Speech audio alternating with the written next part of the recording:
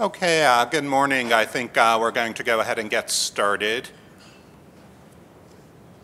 So this is the session on digital forensics and cultural heritage. My name is Matt Kirschenbaum. I'm from the University of Maryland. I'm an associate professor of English there, and I'm also the associate director for the Maryland Institute for Technology and the Humanities, or MITH. And with me today is Rachel Donahue, who is an archives doctoral student at the iSchool at Maryland and also a research assistant at MITH. Can people hear me in the back okay? Is the sound good? Okay, good. So the project briefing for this morning is really in some sense about a report that is due to be published today. How's that for timing? This will be out sometime during the day from CLEAR, the Council on Library and Information Resources. I'll say more about it in just a moment, but in addition to the report proper, I think in some sense the sort of more important context for the session is to open up a wider discussion more generally about the convergence of these two topics, digital forensics and cultural heritage, and I'm hoping we should have ample time for that towards the end. So the report itself is co-authored. Well, I'll get to my co-authors in a moment too. I should say we're funded by the Mellon Foundation, and the report will be available both electronically online from the CLEAR website, and it will also, in another couple of weeks, just in time for the holidays maybe, be available in hard copy, so you can order it in the usual way from CLEAR if you would like a hard copy. So the authors, in addition to myself and Rachel, we are joined by Richard Ovenden, who is the Associate Director of the Bodleian Libraries and the Keeper of Special Collections there, and also Gabriella Redwine, who is an electronic archivist and records manager at the Ransom Center at UT Austin. So we are your four co-conspirators. In addition to the authoring group, there were 6 consultants who advised us on the report, who read drafts, and who also authored a series of sidebars on more specialized topics that appear throughout. You can see them there. We've tried to be as interdisciplinary as possible in our representation, both in the authoring group and amongst the consultants. So we have digital forensics specialists, we have information specialists, we have archives people, we have people from the scholarly world. I'm going to move through these first few slides very quickly, but just to give you a little bit of the sort of backdrop behind the project. This was initially proposed to Mellon back in early 2009. They funded us for a year to conduct the actual research and writing. In this past May, there was a 2-day symposium, also sponsored by the Mellon Foundation at the University of Maryland. And so we convened this symposium as both a way of garnering feedback on an earlier draft of the report, but also as a way of sort of providing some focus to the community. And I'll say more about the symposium in a moment too. And here we move forward through the revision process. Here we are, December 2010, and at the end of this presentation, balloons will come down from the ceiling and the report should be live on the web. The audience for this includes certainly specialists in cultural heritage, archivists in particular, particularly those working within manuscript collections, We also hope to reach some people in the technical forensics world.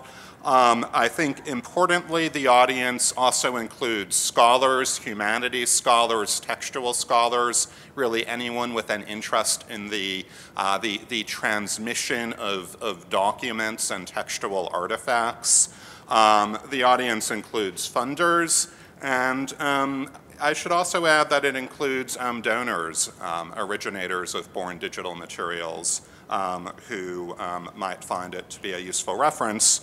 The purpose, again, is largely to introduce the field of computer forensics or digital forensics to cultural heritage community. It's to identify some points of convergence.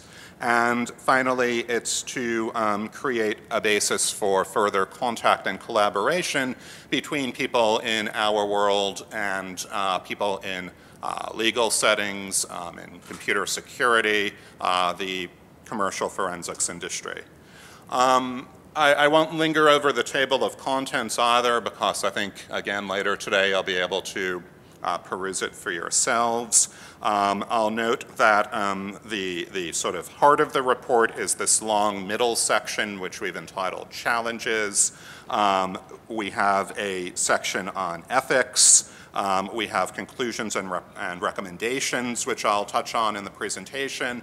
And we also, I think, crucially, we have two very data-rich appendices compiled by Rachel, which survey the hardware and software that is currently available for various kinds of forensic analysis. So it's a sort of useful sort of holiday shopping guide for that, that archivist in your life.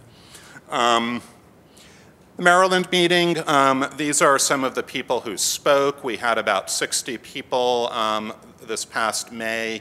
One of the key reasons for holding the meeting at the University of Maryland, just up the road in College Park, is the concentration of government expertise, industry expertise in this area. And so we had, in addition to people from cultural heritage, we had representation from NIST, we had the Department of Defense there, we had the National Archives there, we had several commercial vendors, so the location proved to be enabling. So I'm going to move from the sort of the overview of the report proper into a discussion of digital forensics itself. I suspect there are probably varying levels of familiarity in the room, but to at least give everybody a kind of common basis for discussion, I'll start with this definition, which is a few years old by now, but it's one I still keep coming back to. I like it. Computer forensics involves the preservation, identification, extraction, documentation, and interpretation of computer data. I particularly like the inclusion of interpretation there. This is CNI, it's not CSI. This is something I found online on a blog by a professional forensics analyst, and it's a fairly actually sort of personal and moving account of what it means to live one's life on a daily basis, peering into the murky depths of people's hard drives and the kinds of material that one finds there. He has this very sort of bracing injunction for you to think about everything that you might have stored on your computer, everything that's there. Seriously, think about it. I'll give you a moment. I think one thing that we tried to emphasize both in the report itself and in our thinking about the digital forensics space is that it does not exist in a vacuum. And I think particularly a humanities perspective furnishes us with some important contexts. There's the field of diplomatics, which originates in the 17th century as a kind of science elements of document authentication, much better known in Europe and Canada than it is here in the States. There is questioned document examination, which is one of the forensic sciences and revolves around paper analog materials, authorship attribution, detection of forgeries, the sort of thing one might expect. And I think crucially there's analytic and descriptive bibliography from the world of textual scholarship. I think over and over again in our work on this, we were struck by the parallels, the analogs that exist between thinking about books in particular as physical artifacts and thinking about born digital objects in the overtly material ways that forensics asks us to. There is a domain, a branch of forensic science known as trace evidence. It's a field that was really pioneered by this gentleman, Edmond Lacard, back in the late 19th century. This is the person who really pioneered techniques behind looking at things like paint chips and sort of the inevitable physical material remnants of actions in the physical world. And his core dictum that every student of the forensic sciences knows is every contact leaves a trace. And we've certainly found that this holds true in the digital world as well as the analog world. There's some interesting work around treating the computer as a crime scene. Not necessarily the sort of framework we might want in an archival setting, but I think what is useful here is the way in which the perception of a computer as a kind of complete environment is reinforced. So potentially everything about the machine is of interest not only to a forensic investigator, but also to an archivist and to a future scholar. Certainly features of the hardware itself. Simple sort of questions like, did the user work with two displays in tandem? If you're interested in an author's composition and revision process, it actually might make a big difference to know that there were sort of two large screen displays that she was working with, as opposed to if you think back to the original Mac classics where you had that really tiny screen with only a small portion of text that would be visible at once. Certainly the complete environment in the sense of the operating system, potentially everything that is on the hard drive. There are several different sub-branches, sub-domains of computer forensics or digital forensics. We focus in the report very heavily on file system forensics, which is essentially the analysis of file systems on storage media, be it a hard drive or some other kind of media. There are other areas of forensics, though. A lot of them revolve around operating on live systems and sort of detecting and fending off hostile intrusions. Not of, I think, such immediate relevance for us. The last two, however, I think are going to become increasingly important.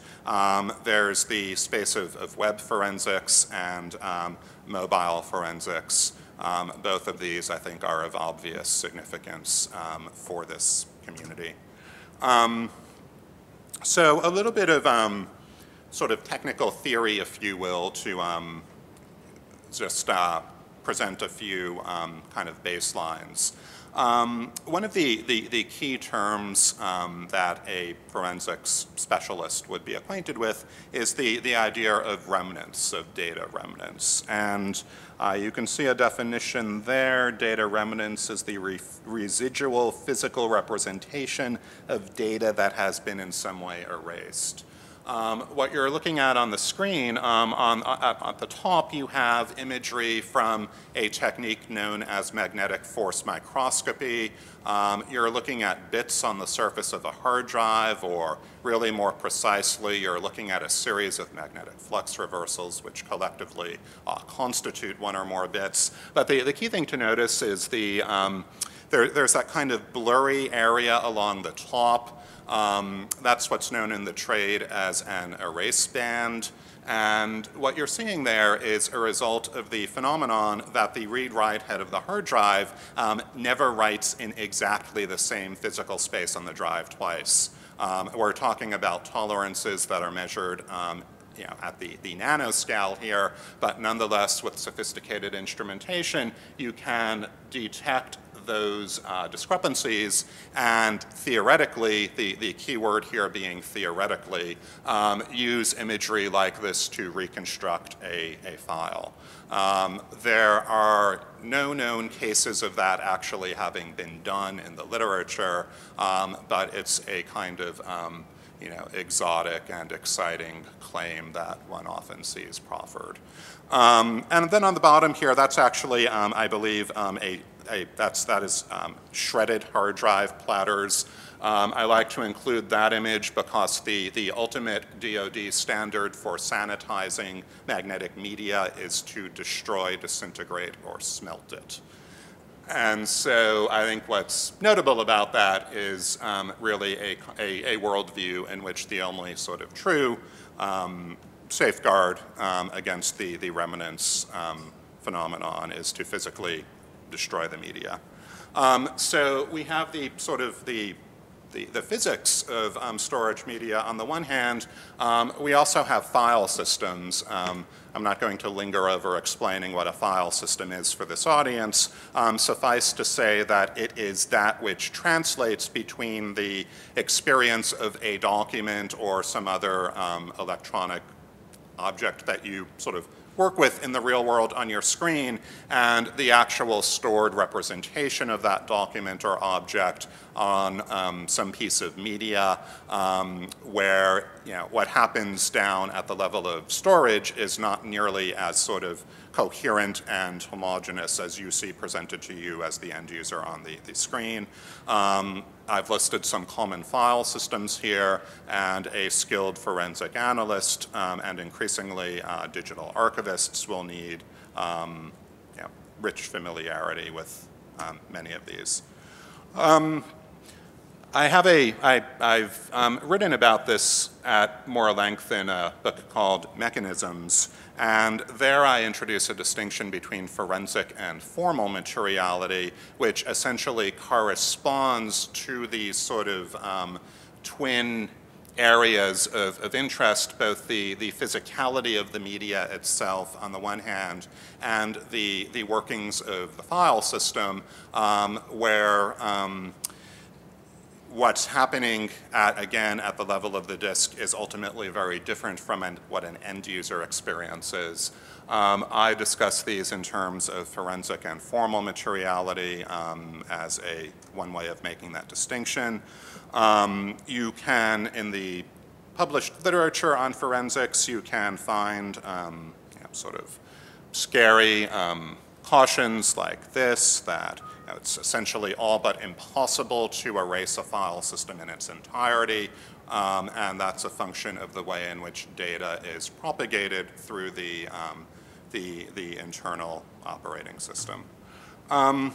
Another key concept from the forensics literature that I think is especially useful in an archives setting is the idea of an order of volatility. And this is something that you'll find presented in one form or another in most any forensics textbook. Essentially what we're doing here is we're looking at different states that data can be in, either on a network and or within a file system. And so the order of volatility is making distinctions between data that is stored, say, in RAM memory, data that is in swap space, data that is on some kind of external media. And I think that this is useful as a way of underscoring that when we're talking about digital data, it's hard to generalize. The kinds of analysis that one might do with something that is on a floppy diskette is going to be different from trying to reconstruct traces of something that was happening in RAM, maybe by looking at the machine's registry. Let's see. So this is one example of the kinds of findings that forensic analysis can reveal. What we have here is a disk image of an old Apple II game. It's called Mystery House, and it's being presented here in an Apple II emulator. If we use a hex editor to examine that same disk image, we find what appear to be instructions for some other game. And from this, we can begin to make inferences about the history of this particular individual piece of storage media, this individual floppy diskette. And we can, for example, go ahead and find out things about the residual traces of this other game and when it was published compared to when the Mystery House game was published. And again, in ways that I think are not ultimately unlike what an analytical bibliographer would do, we can begin to reconstruct histories of individual electronic artifacts. Another central technique in the forensics world is what is known as data carving. This is an outgrowth of the way in which data is stored on your drive. Data is stored in clusters that are of fixed size. So if you've ever wondered why you have, for example, a very tiny text file that's still taking up 4,096 kilobytes on your disk, it's because of the way in which the file system is allocating clusters. And as a result of that, what often happens is that you have unused space, what's called slack space, at the end of a cluster because the data that you're storing in that cluster is not exactly the same size as the cluster. Data carving is a technique that a lot of the forensic software packages that are out there will offer as a way of leveraging that phenomenon. So it's essentially a way of discovering data that is at the end of a particular cluster on the disk. Particularly useful for allowing us to reconstruct files. Often what we find is that a file may be deleted in part but not completely. So data carving allows us to reconstruct the file by finding a piece of its header here in the slack space of one cluster, and that gives you the file type. And once you have the file type, you can begin to take steps to, again, reconstruct it. We seem to have dropped an image, but this was a slide about the registry, and particularly on Windows systems, these sorts of things one can learn from looking at the registry. Checksums, I've lingered over sort of data recovery, but one of the I think the most important way that forensics is currently being used in archival settings is not for sort of CSI-style data recovery, but for more mundane practices around documentation and authentication. Checksums are a familiar concept that any of the standard forensics packages will provide functionality for. So this is essentially the algorithmic hashing for purposes of verifying that a file has not been altered or tampered with. One of the fun things about working in this space is that there are great toys. This is FRED, or the Forensic Recovery Evidence Device.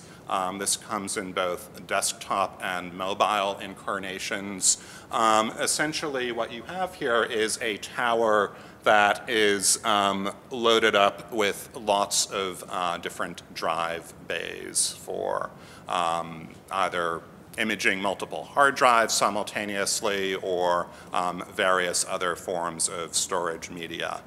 I think those are currently retailing for around $15K, which is certainly expensive, but it's not necessarily out of scope for a larger institution. Stanford has a couple of these.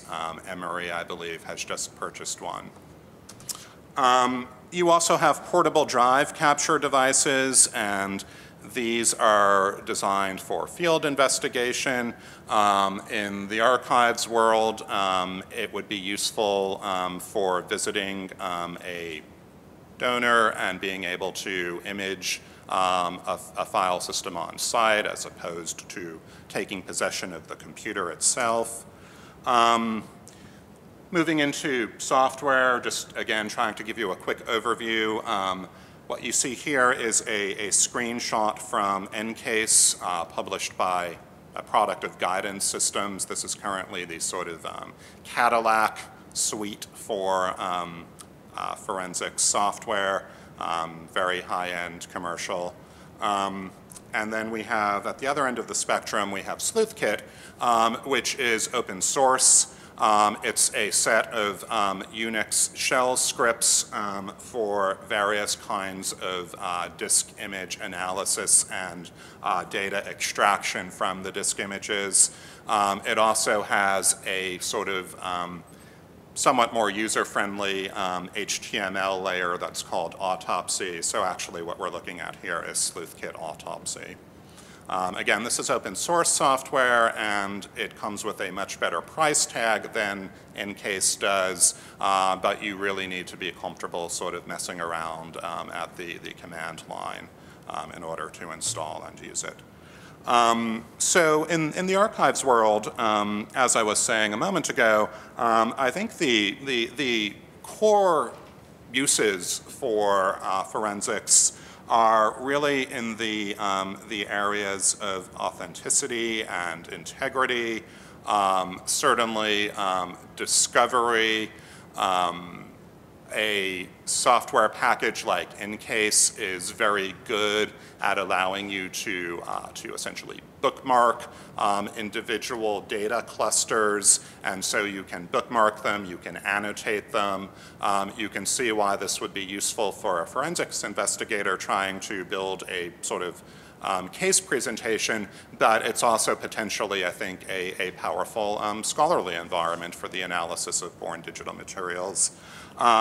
Redaction, commercial forensic software is very good at finding things like pornography, credit card numbers, social security numbers, personal identifiable information. And it turns out that that's often the sort of thing that donors want archivists to redact before their material goes public. And then finally, there is the data recovery techniques. Some places in our world where this software and the hardware is currently being used. The British Library, Jeremy John there has been a real pioneer here, and he has some discussion of forensics in the Digital Lives report that they just released about 6 months ago. The Bodleian, Richard Ovenden, again, is one of the co-authors on our report. Stanford and Emory, who I both mentioned, UT Austin, where Gabby Redwine is, and also Myth at Maryland. No doubt there are other places as well that I've not included. And so I see boxes and arrows, so that must mean it's time for Rachel.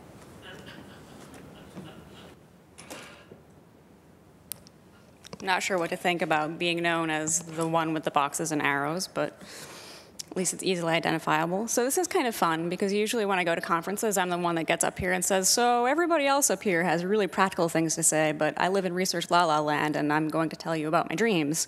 But this time I actually get to talk about things that are practical and the way you would really use these in the archives world. So I have up here what, if there is a typical archival workflow, could be considered the typical archival workflow, except that really I could have put appraisal down at the bottom pointing at everything, like I have preservation pointing at everything. Basically, you identify stuff that you might want, you get the stuff in, you look at the stuff and identify what's worth keeping again. You process it, which is the sort of getting intellectual and physical control and describing it and arranging it in such a way that doesn't disrupt the way that it might have been originally ordered. And while you're doing that, you also determine what you want to keep and what you don't. And then you do reference for it, and reference is basically search and access. You're finding things that people want, and you're giving it to them. So the question here is, where can forensic methodologies and tools come in handy? Everywhere. Everywhere. But before I get into how specifically it can be useful, I should point out that it's not a panacea. I might describe some things that sound like magic, and indeed they look like magic the first time that you do them, but they only look like magic when they actually work, and they often don't. So the first thing usually where you will get, this will come in handy, is when you are actually getting the collection. In archives, we call this accession. In digital forensics, you might find this referred to as acquisition or evidence collection. And you might also hear acquisition in the archives world, but the difference is that that's just like the stuff came in, whereas accession is we have legal and intellectual control over it. And at accession, you'll have both hardware and software tools that will come in handy. Up there, we have a couple of things that do two special things. One is they can take hard drives and attach them to your computer, whether or not you have a bay for them. The other is that they do physical write blocking. Back in the days of floppy disks, we could, flip a switch and make sure that no matter what we did to the disk on the computer, it would not affect the original data. But now there's really no way to make sure that what we do to a hard drive that we have attached doesn't affect it, except to use a physical write blocker, a hardware write blocker, which will prevent anything from going back at whatever you're looking at while you're gathering your data. And then, of course, you don't just push a button and have the data get acquired. There are ways that you have to do that. And the methods for imaging vary greatly. From down the bottom, we have the DD command in Unix, which might be a little scary. This goes up to a sort of pseudo graphical interface. This is an image of a live CD called Clonezilla, which is actually really, really useful. And it walks you through how to use the commands, but doesn't actually give you anything to click on with your mouse. And then you get into appraisal. And this was actually almost the hardest slide for me to put together, because it's like, well, how does forensics really help you with appraisal? And in forensics, this would be sort of the examination and the analysis phase. And I got to thinking about looking at big collections. If you're appraising them, you don't look at every item. There is no way you can do that. You might do some sampling. You might look for specific kinds of records. And forensics packages give you a variety of ways to really automate that. That can make it useful for finding the things that are really worth keeping, or the things that are worth flagging for evidence in a trial. And up here we have screenshots from the autopsy forensics browser, the forensic toolkit, and NCase. And you can see that although they are really technical, they have pretty friendly interfaces. Processing, which in the forensics world might be called case management or reporting. This actually is a place where, in addition to the imaging and the capture of the data, forensics really shines, because doing digital forensics as a criminal investigator is all about creating the dossier and figuring out what evidence you have and arranging it in a way that's useful to prosecute. Whereas processing in archives is all about identifying what you have so that people can find it and putting it in your archives in such a way that also people can find it. So case management it gives you a variety of tools. Matt was talking about annotation and bookmarking. You can collect things by individual which is maintaining the provenance or the fons like we would in archives. It gives you a lot of opportunity to add metadata for description. It's not exactly EAD compliant, but it is all there put together for you and would do in a pinch. And they do, some of them export in XML, so if you wanted to, you could do an XSLT conversion to EAD. And then there is reference, which I think is sometimes an under-examined aspect of archives, but is really important, because kind of what's the point if nobody's going to use them?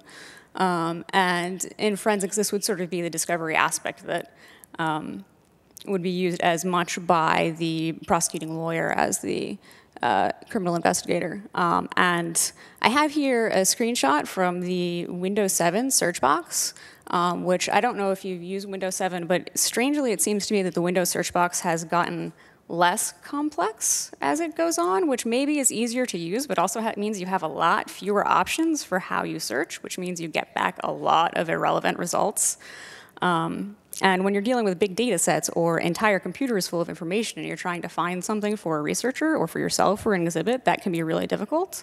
But if you look at the screenshots that we have up here from P2P Marshal, Parabon P2 Commander, and I think another one from FTK, you'll see that they give you many, many more complex options that you can search by, which makes it much easier to find something specific that you're digging for. And these vary from your ordinary things like keywords in the file name and file type to keywords in the document itself too, because a lot of digital forensics is about identifying pornography, searching by how much color of a specific sort is in an image.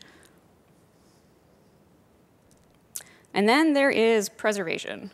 And I have in the background there the MD5 hashtag checksum from this presentation as of 10:25 a.m., which can only be generated using a copy of this presentation as of 10:25 a.m. So if we were to run it again, we would know that Matt tampered with this presentation right before everybody came in and he introduced us. So that, it goes to show your authenticity, although in reality, if you were going to do this, you should really use like SHA-256 because people can backwards engineer MD5s. And sort of the other aspect of this is packaging and storage, which there's a lot more to preservation than that, but forensics is really good at packaging and storage. They have, if you look at the hardware, they have really nice setups where they keep their database on a separate hard drive from the software, which is on a faster hard drive, to maintain the integrity of the database and also just make things run much, much faster. It's a nice setup, really, and makes it easier to access and find things. And then they also do packaging. If you're familiar with the idea of metadata wrappers, they do that. And they also do that other kind of archiving that I don't like to call archiving. We'll call it file serialization. If you want to put all of your files in one sort of uncompressed zip or something like that, they automate that very easily. And I think that's it. So these are the things you can do, but I guess the question is, do you want to? So this is something that Cliff was at our May meeting at Maryland, and in his way, he often gets to the heart of an issue. And here's what he said at our closing discussion back in May. How many of you would want to be the subject of a forensic investigation? And I think that speaks to not only a kind of public relations problem for digital forensics in an archival setting. But I think also more importantly, it does really capture, I think, really what's at stake when a donor entrusts particularly a hard drive to a collecting institution. Hard drives really are sort of the reflecting pools of our digital lives, and they're ambient environments that capture all manner of information, both things that we overtly save to the drive, but also all manner of, again, sort of ambient events that we may not even be aware of are taking place within the operating system. So there are some cautions, I think, that we should present with respect to using this technology in a cultural heritage setting, including terminology. First of all, there are issues around expense and training, which is also in and of itself expensive. Not every institution that wants to begin utilizing forensics in their workflows needs to go out and buy one of the Fred machines that I showed earlier, but there's still going to be some sort of investment, again, in both hardware, software, and training. I think the sort of the key sort of observation we might have is something Rachel touched on a few moments ago, what we think of as the smoking gun fallacy, which is, of course, what legal forensics is all about. It's about finding, that one really incriminating piece of data, that one file, whatever it might be. And I think in the scholarly world, we're going to want something different. We're going to want more flexible ways for discovering information that is potentially of interest to us. We're going to probably embrace ambiguity rather than seek to resolve it. So I think, again, the sort of smoking gun modality from forensics is not necessarily one that will translate well to our world. And finally, there are all manner of ethical questions, which we spend some time on in the report. This is, I think, really the takeaway slide, and I'll leave this up as we open discussion. But in terms of next steps, to summarize what we present in the report, I think there was a lot of energy and momentum in the room at Maryland back in May, and I think people felt strongly that that momentum should not be lost. And so we've tried in the report to very briefly outline some tangible next steps forward.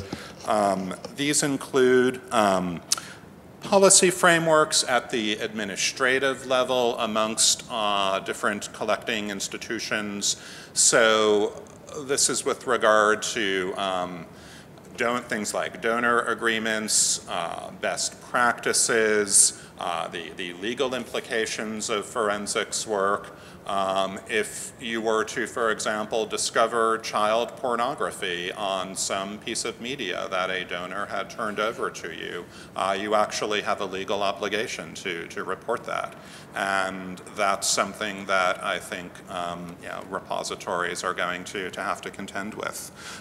So our first recommendation then is for coordination at the administrative levels amongst different collecting institutions in terms of various sorts of policy frameworks. Coupled with that, we had a strong sense of the value of regional networks of collaboration, so more at the level of an individual archivist who is processing a collection. It's not the case that every individual institution needs to have a high-end forensic setup.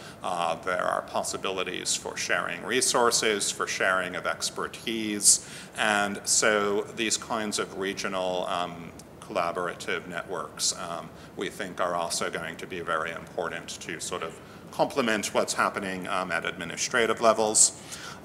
Requirements for tools, something I touched on a moment ago. I think as our usage of some of the available forensics packages becomes sort of deeper and more widespread, we'll begin to see points of friction, things that we want to do that those packages do not support, and things that they do support that seem sort of out of kilter with our world. I think the way forward here is going to be in open source and sponsored research, as opposed to the commercial vendors providing what archivists need to do their jobs. But we will need to scope out requirements, I think, for additional tools in this space. I think crucially, there's a need to both articulate a research agenda. I think we have some fuzzy ideas of what scholars may want to do with born digital material, particularly when coupled with forensic analysis. I think we can predict that data mining, social network visualization, these sorts of activities will become much more important. If you're a historian or a literary scholar looking at gigabytes of data on somebody's hard drive, it's not going to be possible for you to manually examine all of that material, so you'll need to rely on automated tools. But I think we still only have very sort of sketchy ideas about what scholars might really want to do with this material. And that's, I think, itself related to the next bullet point, which is a real need, I think, to collect, as Seamus Ross was fond of putting it, better stories. Where are the really compelling case studies? Where are these stories about things that researchers are actually doing with born digital material and the kind of tools that are available to them? Training, I think, is self-evident. A lot of the corporate training programs are going to be beyond the financial reach of people in our world. So I think we'll need to provide alternative venues for training in forensics methodologies. Cross-publication of research, there's a real gap, a real divide in the sort of professional literature in legal forensics, which tends to be, I think, sort of under-theorized, and then sort of what's happening in the archives world. And so I think, even things at the level of special journal issues and so forth could help with the sort of cross-fertilization of the research space. And then finally, terminology mapping. It was observed numerous times that both the legal world and our world share concepts like chain of custody, and so providing a kind of common mapping for people to talk back and forth to one another was seen as essential. That's what we have for you today. I think we're happy to take questions, and as I was looking at my email on my iPad while Rachel was speaking, I did get a message from Clear that the report is now up. So how's that for timing? Thank you.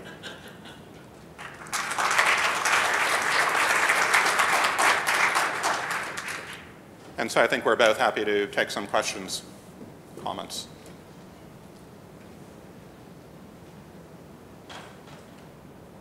So I am not an archivist, but it seems that when you're accessing paper, once you've created the box and put it on the shelf, the archivist's role is mostly done. I mean, at that point, the researcher is going to examine the documents and do what they want.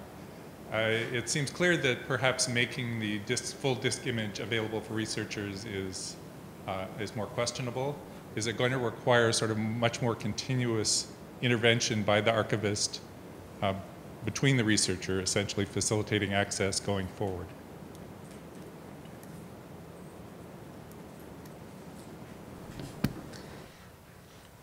Clearly, I'm technologically challenged and can't turn on a microphone. Yeah, there you go. Is it on? Yeah. Yeah. Oh, exciting. So will there be more intervention required than with paper? The answer is yes, but maybe not for the reasons that you think. sure, giving somebody a full disk image might be a bad idea. I think it's pretty rare that they're going to ask for a full disk image, at least at this point. But the real issues of resources and personal intervention that you get is just because of the fact that they're digital materials, and you can put paper in a closet and it'll kind of do its thing if you keep it in, you know, good temperatures, low humidity, no bugs. Whereas with digital files, you know, Matt showed Mystery House in an emulator, because you can't take an Apple IIe disk today and put it into your PC or your MacBook Air and have it play. And the same is true with most digital files, in that you need to do something active in order to keep them accessible.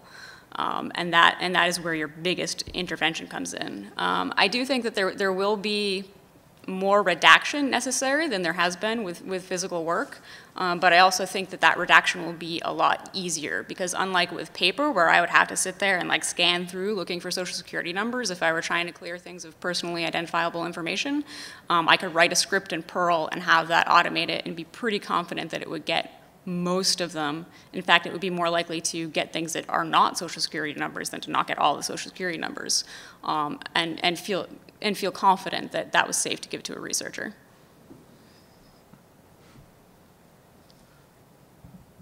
A lot of what you talked about was dealing with locally stored content stored on local hard drives or local media. It seems to be that I wonder if there is work being done on the kind of the forensics of content coming from, or evidence coming from the cloud. Yeah. This is really important, because a lot of human rights organizations like Human Rights Watch, Amnesty International, and some of the citizen human rights organizations like Witness are capturing evidence from the web and from various social media, and that will come into their archives eventually. And I'm just wondering if there's application of this to that kind of material. Yeah.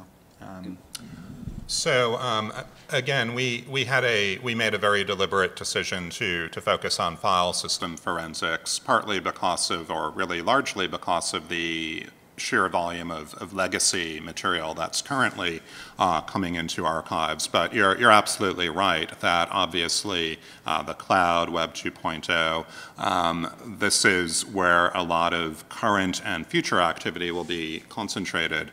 I think the key thing to say there is that the barriers there are as much legal and societal, if you will, as they are technological.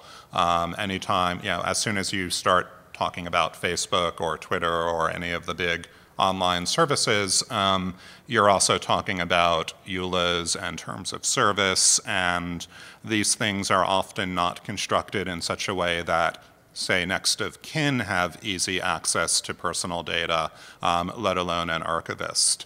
The best paper that I know that's a kind of overview of the issues here is by Simpson Garfinkel. It's called the Internet Footprint is in the title, something the Internet Footprint, and that would be the place to start. One of the points he makes is that data on a local file system, such as a stored password, is often what somebody will need to unlock somebody's online life. And so there is, I think, a kind of permeability between the local file system and what's happening in the cloud that's important to acknowledge. I think the only thing I would add is that another good resource, which isn't even remotely official, but is one of the best that I've seen, actually comes from the blog Lifehacker. They have a really good guide to sort of archiving your social media self, and also making a sort of a cloud-based will in terms of what you want to be done with your data should you pass away, and ways to securely ensure that if you have an untimely death, whatever you want to happen with your data will happen to it, and somebody will be able to access it. Kind of a follow-up to Dean's question about the researcher. It seems to me that one of the things that we are losing today, say for example in one branch of literary research is the ability to see the different drafts and the editing of the different drafts, because people tend to write on top of that file. So it would seem to me that giving the tools of the disk itself to a researcher would be one way that they could try to mine that for the changes that went into various iterations of a draft of something, right? Howard, did we plant that question with you? Yeah, there was the New York Times Book Review published a piece a few years ago that included this heartbreaking comment from Sadie Smith, the novelist, that she doesn't have any of her digital drafts because she just Control S's and saves over. And I think the solution there is actually very straightforward. It's not to use magnetic force microscopy to recover the erase bands of her manuscript drafts. It's to educate. And I think providing people with sort of archivally responsible computing practices. That's simply an essential thing that needs to happen. I do know that archivists who I speak with, there are sort of legitimate concerns and debates about where is it appropriate to intervene in somebody's creative process, and at what point are you sort of crossing that line? Yes. But you do have things like once a year, the Library of Congress throws a personal digital archiving workshop, which is sort of to educate people about how to do just that. You have software vendors becoming more aware of that issue. Office 2010 has built-in version control, should you choose to use it. But you do also have to think about really the ethical implications. If somebody hasn't said in their donor agreement that you can go through and use stake analysis and other things to find all of the hidden data on their hard drive, is it okay to do that? And then no one's waiting, so a separate question. This gets to the smoking gun kind of issue. It seems to me there's another reason for us to stay away from the smoking gun, in that there are anomalies that happen that are not necessarily due to what looks like the most obvious reason. So, for example, the example you gave that Matt didn't change his talk or did change his talk because of the date stamp. Well, maybe Matt can't control the PowerPoint, and every time PowerPoint opens, this happens to me at least, it rewrites over the file, and there's a different date stamp on that. I mean, there are all kinds of anomalies that happen, and I would caution us from thinking that something has been messed with necessarily. Things happen in the digital world that are a little bit different than backdating of documents that happens in the analog world. So. That's true, although it wasn't just a date stamp, it was something generated from the actual bits of the document. And we kind of like to say in the archives world that when we're talking about authenticity, we're saying that the document or the record is what it claimed to be when we got it, and it hasn't changed since we got it. And there are ways to make things stable, to make files write-proof, so that when you open it and whatever you open it with, it's not going to get rewritten to by the autosave. So the algorithms and things like that to ensure that the integrity of the file is maintained is that it's been maintained since its arrival at the repository. So you are absolutely correct that happens day to day. But ultimately also, I mean, obviously once it's in your chain of custody, there are other things that come up. But in the same way that there have been historical attempts to doctor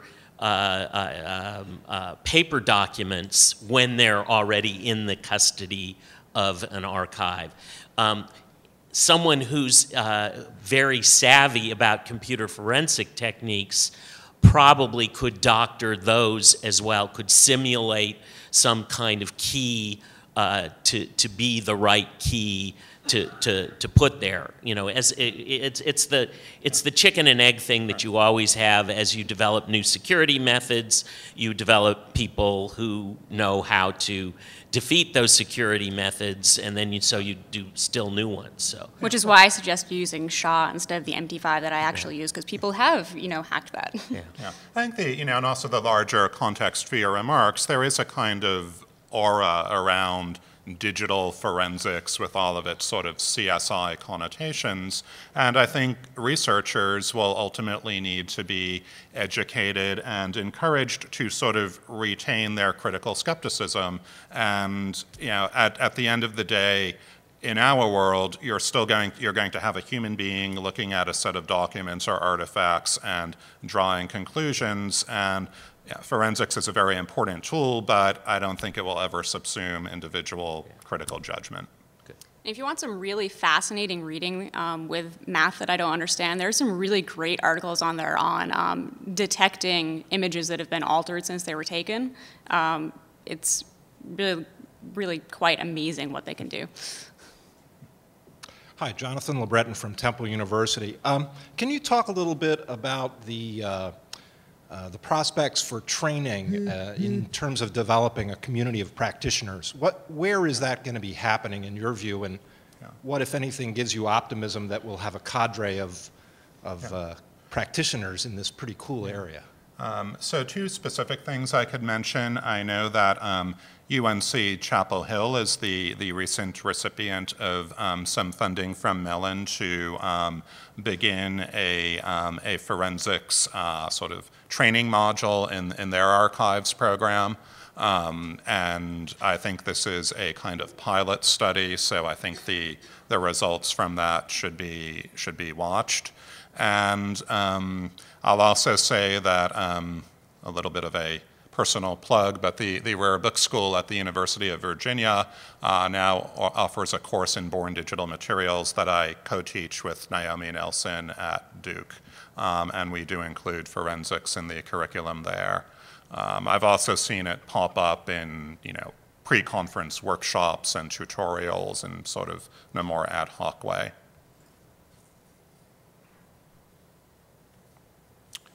All right, well, I think it's break time, so thank you very much.